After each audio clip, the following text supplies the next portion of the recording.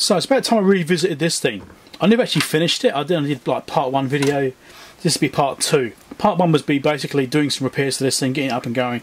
But I never actually quite finished it. There's still a couple of little bits to do on it. I thought it's about time I come back to this. It's been several months. We'll finish off the bits which needed doing. Now, one thing you can see, it's got a bit of a wobble. We're going to have to fix that for a start. This thing offers battery operation, and battery operation is currently non-functional. There's no battery pack in it. Now, one risk with these things is the power supply circuitry on these is very, very basic, and actually relies on the battery being in there to help reduce the voltage of the supply. So obviously the battery is going to be kind of clamping across the supply rails a little bit and absorbing power. And what that will then do is cause the voltage to be sitting a bit lower. Now, when you don't have the battery pack in here, there's actually a risk that you can damage the unit by having too high voltage on the supply rail. The units of these, just the plain A version, because it's the AB, B means battery I think, the plain A version doesn't have a battery pack in it, and they actually have a Zener diode across the supply rail to clamp the voltage, so it can't go above a certain voltage, which is it's a 10 volt Zener, which is in there. So I also need to do the battery pack thing. I do want to make this thing able to operate off a battery. If you want to do really low noise measurements, you have to run off a battery really. You can't use AC power coming to it because it's just too noisy. So that's one of the things I need to sort out, is I want to put a battery pack in it and get that working. Let's see what voltage we get in there without the battery pack, and on the line operate and the battery charge options. So line operate runs through a 150 ohm resistor. On the battery charge position, it goes through a 39 ohm resistor, so obviously provides a higher voltage. So I want to see what voltages we're getting on both those positions. I think, if I remember rightly, there's also an issue with the ranging. I think there was a problem with the range switch here, if I remember rightly. I'm going to retest that. I think a couple of those were reading a bit off from memory. I don't remember too well, so this is months ago and I worked on this thing before, so I'm going to recheck that as well. So another thing about this unit is we never actually took off this internal shield. This is where the amplifier section is inside it. It's very sensitive stuff in here, but it's loads of capacitors. I think there's like 10 capacitors on there, and I haven't even looked at them. I haven't had this cover off. I think I'll take these side covers off, maybe, so I'll get to these screws at the back, because you've got these 2 screws at the back here. Got to get off, and the 2 at the top. Then you can lift this cover off. It's a shame there's not like screw holes straight through here, which would have been handy. Could have designed it that way, but I didn't. Before I worry about this part, is I'm going to do the battery thing and just get that bit sorted out. So I'm going to plug in power. Now, in the previous video I converted this and made it an ISC connector, so that's obviously present already because we did that conversion. So I'm going to hook up the power. We're going to measure on this capacitor here, C201, and we'll see what voltage we're getting in both positions of that switch, and that will tell us what voltages we're dealing with. I've got a nickel metal hydride 9.6 volt battery pack. Right, so this is 8 cells in here, which is an equivalent of what was originally here. Obviously this is NiCad originally. I could put NiCad in, but I've got nickel metal hydride sitting right here. Voltage wise it's the same. This is what I'll fit, as I'll put this in instead. Right, so I've hooked onto the capacitor here. I'm going to use my Fluke 845 for this. Turn the power on. Should see nothing yet because the power switch is currently off. Okay, line operate mode. Here we go, so we're getting 12 volts there. This is going to bump around a bit and stuff until it settles down. So we're getting about 12.5 volts in line operate mode. Okay, so we don't want to go above that. Now obviously this is without the battery. In battery mode, look at that, we're getting like 17 volts. Yeah, okay, that's a bit of a difference there, isn't there? Line operate mode 12.6. Let's get this battery installed in here and we'll see what voltages we're getting then. And obviously the capacitors are storing a bit of power here. 10.7 volts sitting on the capacitor. Because these wires on this battery are a little bit short, we're going to have to extend them. I don't have a suitable connector for this, so I'm going to have to cut these wires off and just put some extensions on. Just to bring it up, because the battery points are on the circuit board right here. Plus and minus right there, so I need to bring them to those connections. So I pre-cut some wires to put on them. I'm just going to cut those off, extend them a little bit. Then we can wire straight to the circuit board, and then we can recheck those voltages with this battery pack connector. Battery is now wired in. Haven't tested it yet. We still got voltage on that capacitor. It's interesting. It's been like 5 minutes. Anyway, battery's wired in, it's not mounted. So the first thing we'll do is check voltages again in these modes with that battery connected. Battery check is working. So we'll turn the power on. Let's see what we're getting. Line operate mode. There we go, we're getting 10 volts now. Exactly 10 volts, that's interesting. Okay. And battery mode, 10.2. So yeah, that's why I use a 10 volt Zener, because obviously that 10 volt is a nice capping level for that particular voltage, so that's fine. Okay, I don't know if more deflection or less deflection is less. I don't actually know what voltage this battery is running at right now. And battery operate mode, 7.3 volts. That's what it says right now. So it's probably what the voltage is generating, 7.3 volts. Well, that would be about there. So maybe more deflection's better. Okay, let's put it on charge. Battery charge and line operate mode. Leave it on that for a while. And we'll see if the battery voltage increases. So what did I say it was? 7.3, wasn't it? No, it's saying 9.5. I'll leave it on there for a while and then I'll come back. I might have to manually measure these battery voltages. And we'll measure these battery connections and see what we're getting. One connection goes straight to the negative of this capacitor, so that's correct. And the other one goes to this diode. So that is indeed the battery voltage, or 10.29 when it's charging. Let's bring it round to battery operate mode. So see 9.2 there. It'd be nice to know if it's actually representative of what it's actually doing. And this one here again, that's sitting at 10 volts.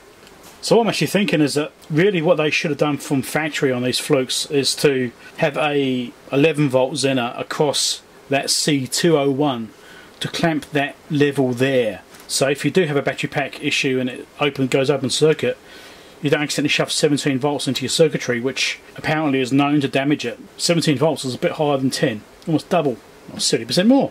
So anyway, I'm going to leave it sitting for a while, let it charge up, and we'll do some testing on it and see what's going on with these ranges. We'll inject some voltages. Alright, so I've got the PDVS2 Mini here from Ian Johnston.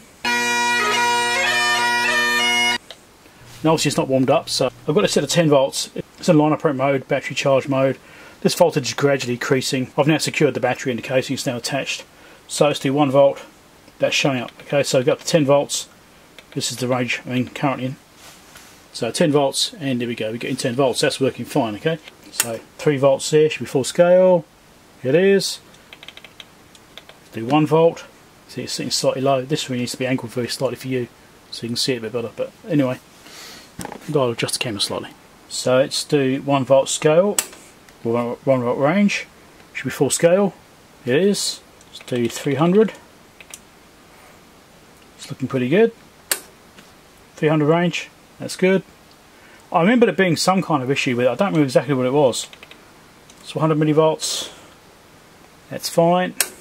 100 in there. It's fine. Obviously not doing any zeroing yet. I'm going to get close to the point where I need to do zeroing soon. 30. It's looking fine. That looks fine. Nothing standing out so far as being a problem. Maybe I was remembering this wrong. I don't know. 10. Should be full scale. Yep. Basically is. 3 millivolts. Yep. Full scale there. I don't know, maybe I was remembering this wrong. Maybe because of the voltages coming in, maybe it's causing it to be upset because the voltage coming in is too high. Because don't forget, even without the battery in 9 operate mode, we were still getting 12 volts. So maybe that was upsetting it. Right now it's actually looking pretty good. So let's do 0. We'll do the zeroing on this thing to check it out.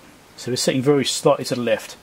So you can see 0 here is actually off on the scale here. Remember in the previous video I showed that the needle appeared to be slightly bent, and the shadows also making this a bit harder. Got shadows on it. Anyway, so it's 3 millivolts. So we're back to 3 millivolts again. Look at that, perfect. 1 millivolt, perfect. 1 millivolt scale. Yep, even without changing the zeroing. 300 microvolts. Yep. 300 microvolt scale. Perfect. Yeah. 100 microvolts. Okay, we've got a bit of an offset there. Let's check the zeroing. Yep. Sitting very slightly high. Shadow's making this hard to get right. There you go. Let's do it again. Yeah, it's basically bang on now. It's good. On there, it's basically bang on. 30 microvolts. And it's sitting just above there. Let's just do zeroing again.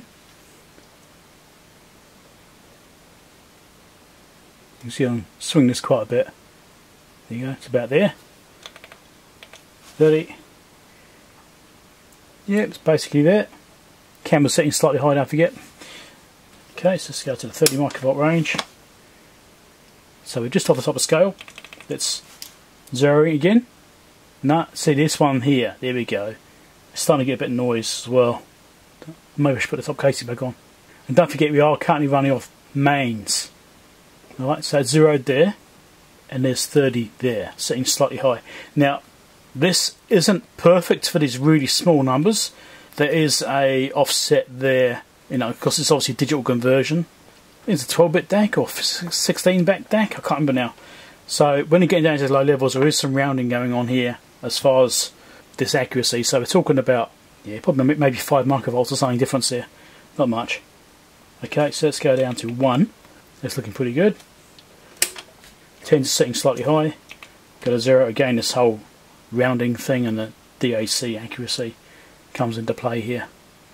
Right, so 0 that again as much as I can. It is bouncing around very slightly. It's probably why I want to get it off mains power, so it's drifting a little bit. That's pretty close.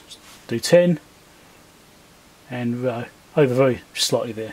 But the initial thing I remember seeing was one of the ranges was really out of whack, and I'm not seeing that now, so I think it may have just been purely because it's running on mains power with too high voltage coming in. So if I come over here, so battery check mode is now, says just over 8 volts, just under 8 volts it actually says. Anyway, battery operate mode, it's working on that, so let's do 0 again, see if I can 0 this. We'll turn the mains AC off, and we're even going to unplug it. Now there is still a lot of ambient noise around me, like transmitted noise, RF, that kind of stuff. There is still some noise going on, so it's still going to be a bit bouncing, but not too bad. So let's do 10 on there again, and we are overshooting very slightly. So it's probably to do with the DAC in this. Maybe Ian can chime in. I know he watches my videos, so maybe Ian can put a comment down below about what he expects that error to be on that. I'm sure I could sit down and work it out myself, but I'm a lazy bastard. Whereas Ian will know sing inside out. He can tell us all. At 10 we're full scale, so we're probably half a microvolt. So it's going to be half a microvolt error. Maybe 1 microvolt.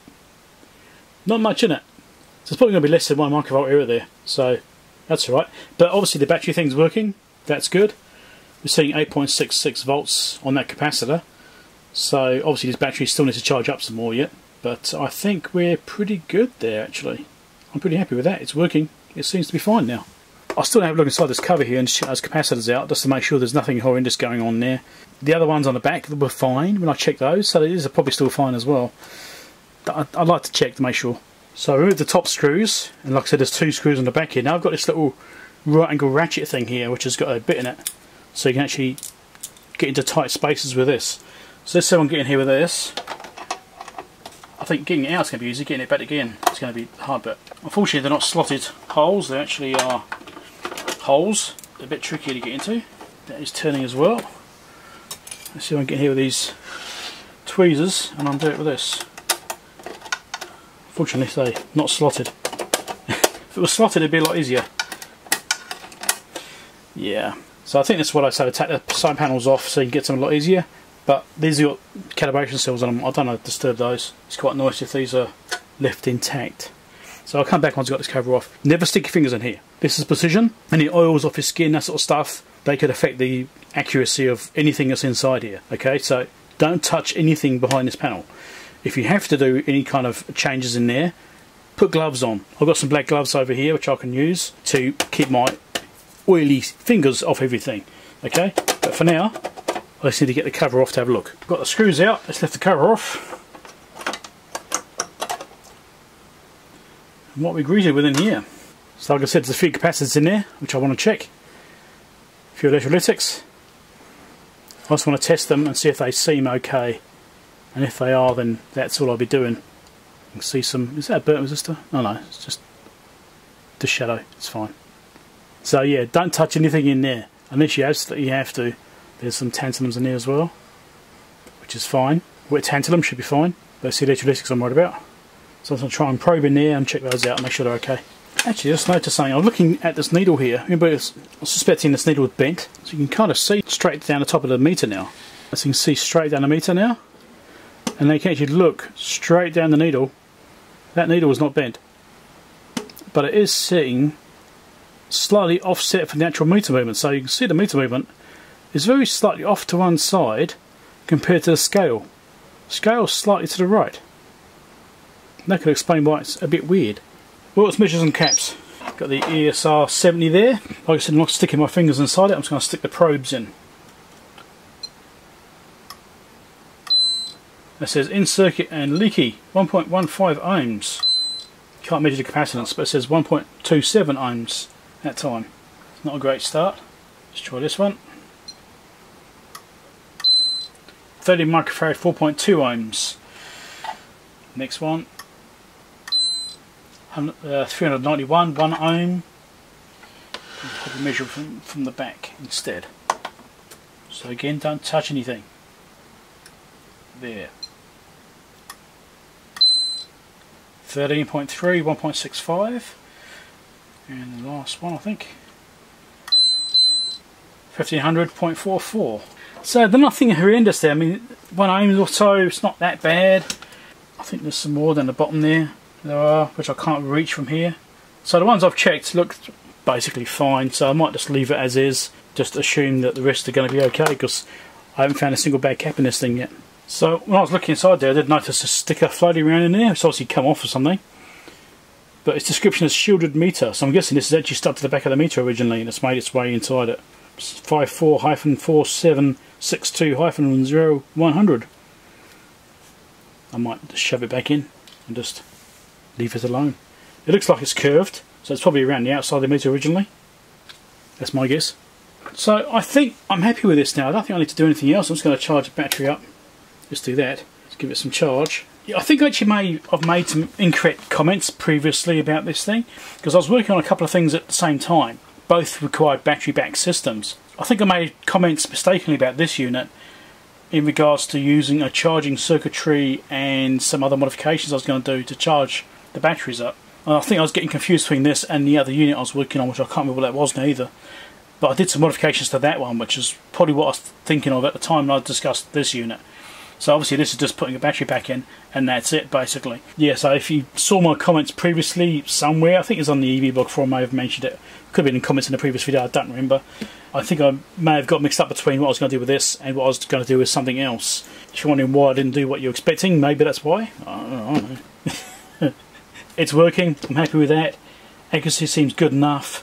I probably do need to do some more testing at those lower levels here. I do have some dividers. I could actually put this thing through a divider and actually scale the voltage down, so I can use a higher voltage which is more precise, scale it down, and then check these low levels on this thing. I can probably do that later on.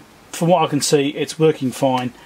I don't have a problem with it. It's looking pretty good. So I mean, if I shove in 30 volt range, I've still got to do the wobbling feet. So let's do 10 volts on there. That's fine. So now at least from the 10 microvolt through to the 30 volt range is basically working. We know that much at least. Do 100 volts. So it should be on the one there. It is. Bang on.